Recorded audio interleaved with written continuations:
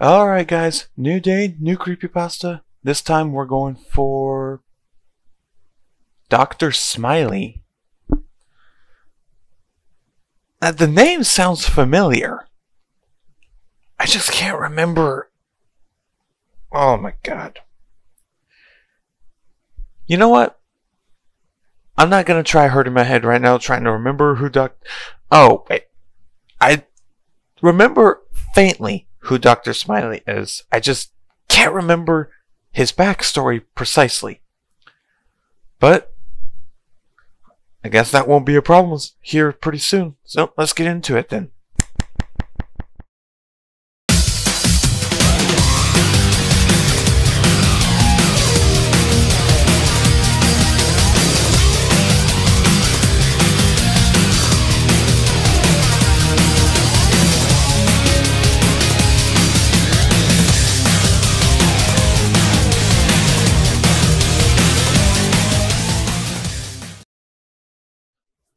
Alright, I believe today we're going into the backstory of Dr. Smiley. Now, unfortunately, as I did say in the intro, that I don't quite remember exactly what Dr. Smiley's backstory is. So, hopefully this will bring back a little bit of memory for me. Another successful surgery. Quote from Dr. Smiley. Dr. Smiley is a character that appears in a creepypasta of the same name, Dr. Smiley. Unlike regular doctors who try to save their patients' lives, Dr. Smiley welcomes death and seeks to help his patients embrace it. Operating outside of a dilapidated...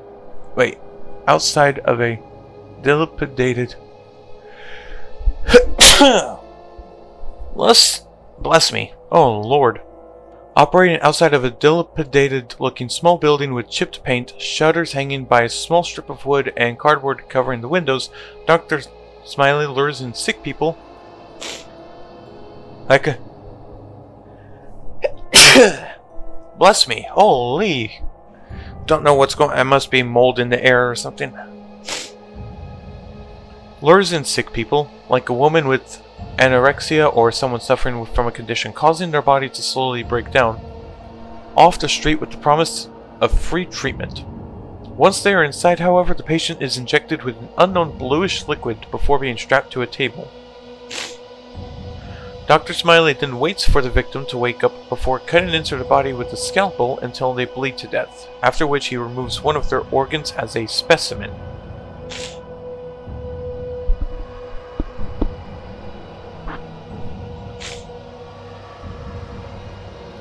Dr. Smiley is described as a young man with ghostly pale skin and shaggy black hair. He is usually described as wearing a button-up shirt with a tie, latex surgical gloves, and a long white lab coat.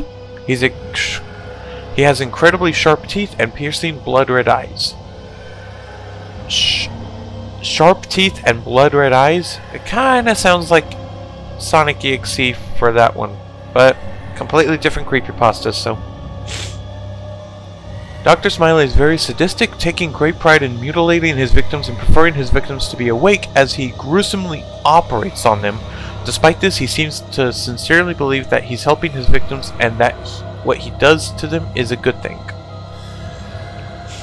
Dr. Smiley was created by Bunstream.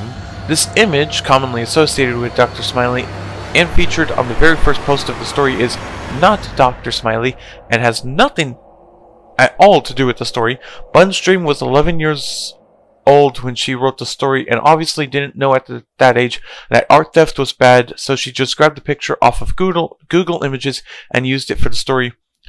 As she got older, Bunstream grew to regret this, removed the image from the story when she got older and realized what art theft was, repeatedly stated that the image wasn't hers and that it had nothing to do with Dr. Smiley, and eventually grew to hate Dr. Smiley so much that she deleted the story off her DeviantArt page. Really? Alright. Dr. Smiley's birthday is on October 20th, 1984. Hold up. October 20th? Hold up. What day? Oh, Dr. Smiley scheduled for October 19th. Just one day too early. Oh, that would have been perfect if it fell right on the same day. Damn!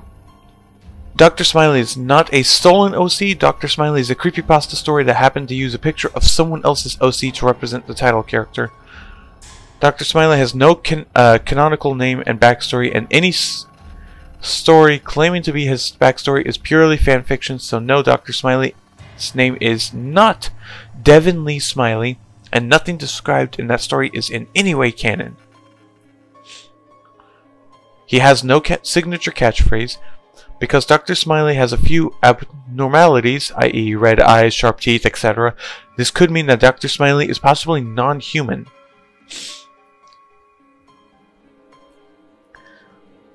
Dr. Smiley prefers for his victims to be awake while he needlessly operates on them. He cuts his victims open with a scalpel until they bleed to death. Afterwards, he removes one of their organs to keep as a specimen.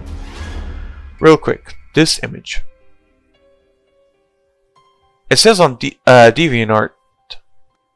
Yeah, that's usually the picture most commonly associated with Dr. Smiley. How old is this picture? November 21st, 2011. Oh, wow.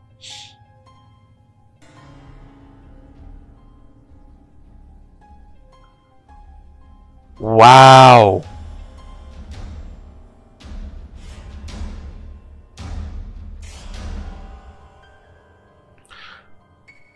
Yeah, so that was technically the original picture that people used to associate with Dr. Smiley. And we just saw what could be described as the original creator's hate towards people associating Dr. Smiley with that picture. Wow. Now, as far as fan art goes, obviously you got this one. You got this one right here, because that was the picture that's at the top of the page. Right here. Well, there's that picture again. Oh boy. Is this... Wait a second. Wait a second. Oh, okay, so we got Dr. Smiley right there and Eyeless Jack. That's actually pretty cool. I like that piece right there. This one could potentially be Dr. Smiley as well, because even though it's not colored, you can obviously tell it's him, because he's putting on the latex gloves, he's holding a syringe, you see the suit, button-up shirt, tie, obviously the red eyes, sharp teeth. You can obviously tell that's Dr. Smiley.